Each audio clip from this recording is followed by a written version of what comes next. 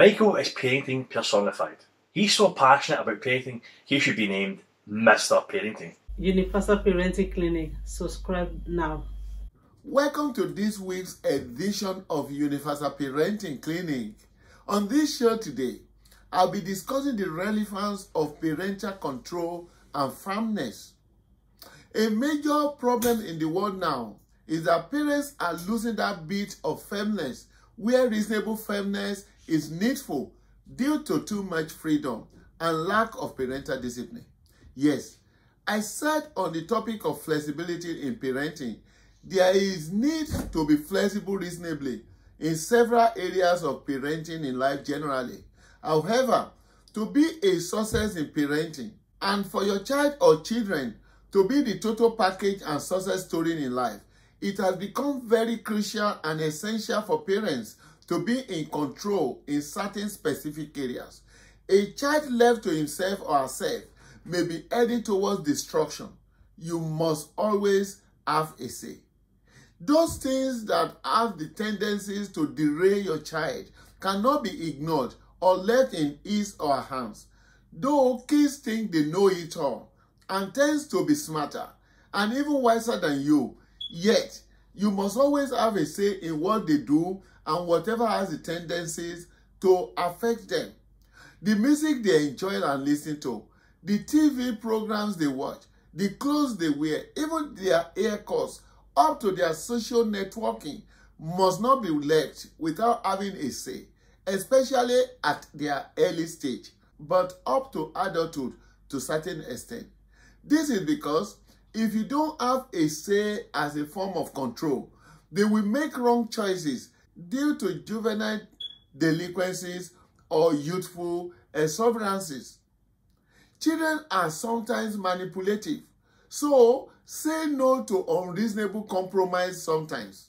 Say no to manipulations and don't be intimidated, especially when you need to be firm in policies and decisions that are reasonable and necessary in the overall best interest of that child.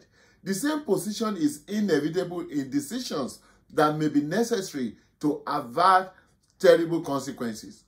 As an example, if your child constantly exhibits traces of acting up to avoid going to school repeatedly, while it may be necessary to investigate the reason, because such child may be a subject of bullying, sexual exploitation, harassment, physical assault, and so on, which may require urgent attention, including sickness. But if you discover that it is becoming a ploy to enable the child time to play at home instead of going to school, then control it. Don't play along. If you discover that laziness is having negative impacts on your child's education, or late sleep due to playing online games at night is hindering his study with potential negative consequences, you may have to make firm decisions and measures to correct such attitude before it is out of hand and out of control. On such occasion, Michael is parenting personified. He's so passionate about parenting, he should be named Mr. Parenting. Universal Parenting Clinic. Subscribe now. it will be inappropriate to dance to the tune of the child's music. At such moment, firmness of action and decision is inevitable if you want the child to be a success and not a damaged product. That's the show this week on Universal Parenting Clinic. I believe strongly that through this Universal Parenting Clinic and with proper understanding of the book, Parenting Without Tears, together, we all can promote wellness in families and in the world. We can stop the tears from children, parents, and families. We can kick racism and fraud, incivility, corruption, wickedness, several addictions, violence, and the series of antisocial behaviors out of our families and the whole world. And at the same time, we can promote all the positive desires and aspirations towards the well-being of the children, parents, and the world at large. Till I come your way again by God's grace, I am the parenting advocate in the house, Michael Benga Bibilari, N.G.B. Mr. Parenting.